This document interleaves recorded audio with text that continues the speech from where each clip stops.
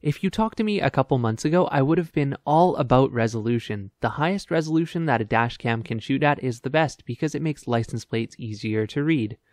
Well, then I got a dashcam for my parents. Quick story time here, my parents are not dashcam people, and in fact when I installed a camera into their car, I don't even think they noticed. The cam I installed in their car was a cheap little 1080p thing that I'm quite fond of, but when I installed it, I set the resolution to 720p. In the end, I came to the conclusion that, at least for them, it made a lot of sense to have it in the lower resolution.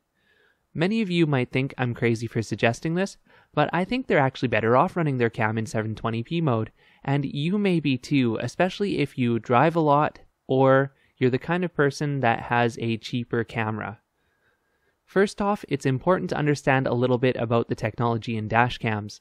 Unlike your cell phone or your digital camera, dashcams are based on low-resolution sensors, often designed strictly to output 1080p or less.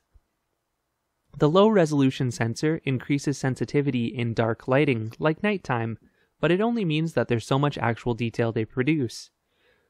The video that I've been showing from the A119S is in 720p mode, and I can still read license plates of the cars that are passing me in one lane over, street signs, and all those important details.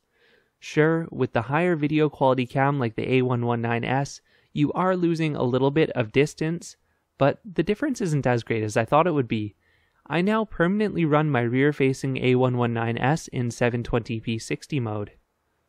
The biggest benefit of running your cams at a lower resolution though is for your memory card.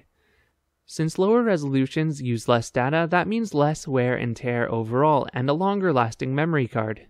Those who drive a lot, like people who are truck drivers or use parking mode all the time, could benefit from using that lower resolution to extend the life of their memory card. This is the same for people who bought cheap memory cards and don't want to write a ton of data to them. People who drive professionally and rely on license plate readability would probably want to stick with the highest resolution their camera does and budget to replace the cards occasionally, but for those of you who are only casually driving and using the camera more as a witness than a way of documenting the journey, may benefit from this lower resolution because it saves their card. It depends on the camera of course, because some cameras 720p is far worse than their 1080p. There's also a benefit in frame rate for many cameras.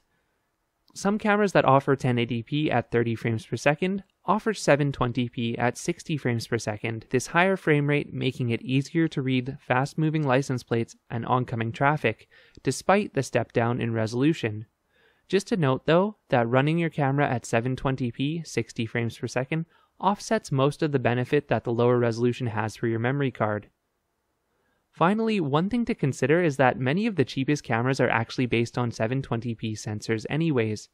If your camera was just a cheap generic, or it films in AVI format, chances are that it is a 720p sensor, and running it at 1080p takes up more data with no actual resolution benefit. You're just wearing out your card faster if that's the case.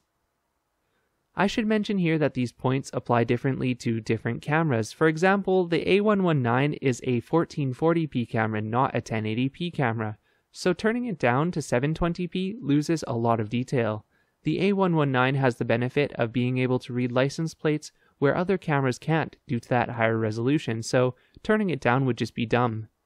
Even the 1080p mode on the A119 is not as good as 1080p mode or 720p mode on some other cameras.